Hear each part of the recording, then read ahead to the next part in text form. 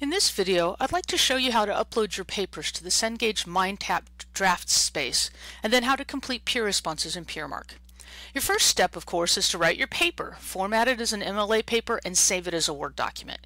If you're working in OneDrive, be sure to download your file to your computer. Failure to do this will cause a blank file to be uploaded to MindTap.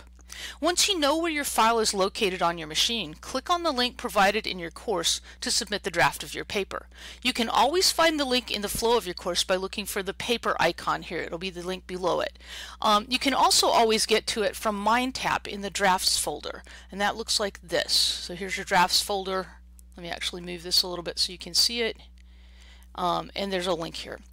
Either way, when you click on the link, you'll come to a screen that looks like this.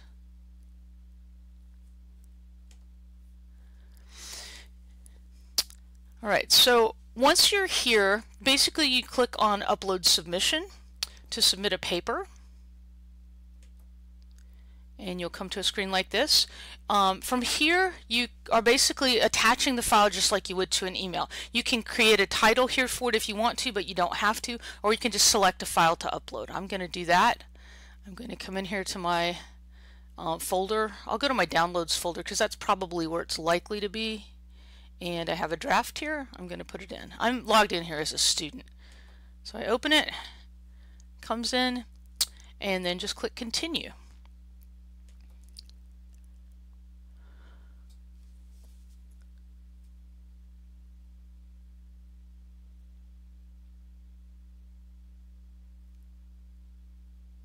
And it's taking a while. I don't know why.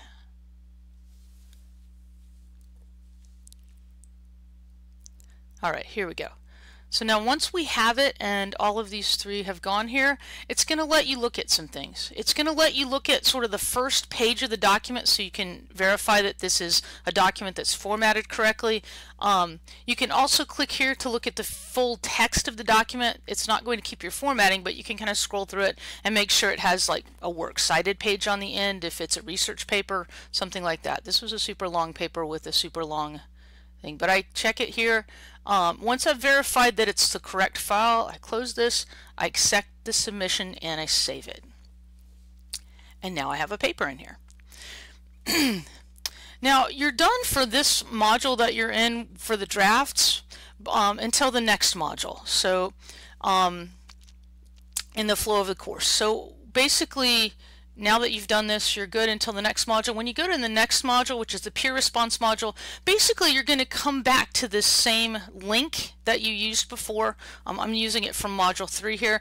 You'll click on this link and it will take you back to this same space. And now what you're going to do for that part is go to the Peermark Reviews spot. And this is how you'll do this. Now once you're in here, you can see the date and time that the reviews are due. You can see how many you have to do, and you can have, there's some instructions here that'll tell you about that. Now when you click on Write Reviews, you have two choices. You have Start a Review and you have Self-Review. Start a Review will take you to a randomly selected paper from one of your classmates. I'm going to click on that one right now to show you how it looks. It's going to launch here. And now I see that I have this. And basically what you do from here is you read through the whole paper and then you answer the questions in these boxes at least the length specified. You can certainly do more. As you do that, you'll see the progress bar go across here until you get to completed.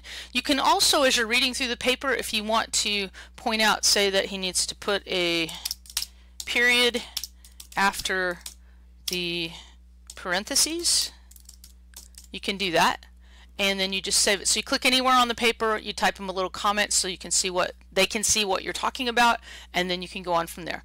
As you type your things in here, I'm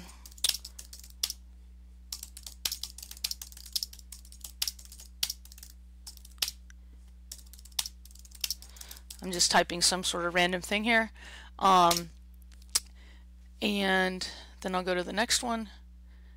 And now you can see that the progress bar has moved a little bit. Now you basically go through here and answer all the questions in these boxes at the length that's specified. If you need to leave at some point and come back, you click Save. This will save your paper where you were working on it. And then when you come back to it later, let me get out of this again, you see now it's down in a list here. And you can see that you have a blue box here. This box will turn green when you finish the reviews. But if you need to leave and come back, that's how you would do it. And then just to come back later, you just click Edit this review, and it will open this up for you just where you were. Now when you're done with the whole review, you're going to click Submit, and it will save it. I'm going to go ahead and submit it anyway, but you notice that it will flag you here if you're not really done with it yet.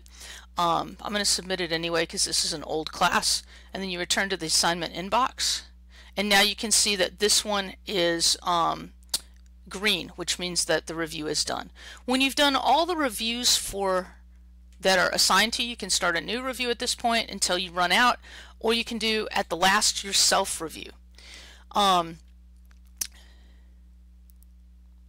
You basically are doing the self-review the same way that you do your classmate reviews, and you should find this helpful for your revision plan, which is an assignment in the module after the peer responses.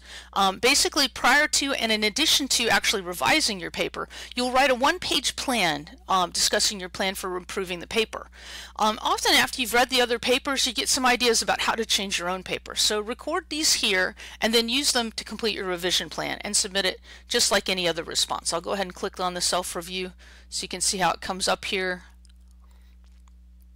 and you see this is my paper that I wrote, and I'm basically going to answer the same questions and maybe add any new ideas down here that I have. So that's how all that works. Now in another video we'll look at how to access peer responses and peer instructor feedback, so that once the feedback date is passed you can look back at all of this stuff and complete. But this should at least get you started for your draft and your peer response assignments in modules 2 and 3, 6 and 7, and 9 and 10. Good luck, and as always, if you're having difficulty, contact Cengage support for help. Thanks very much for watching.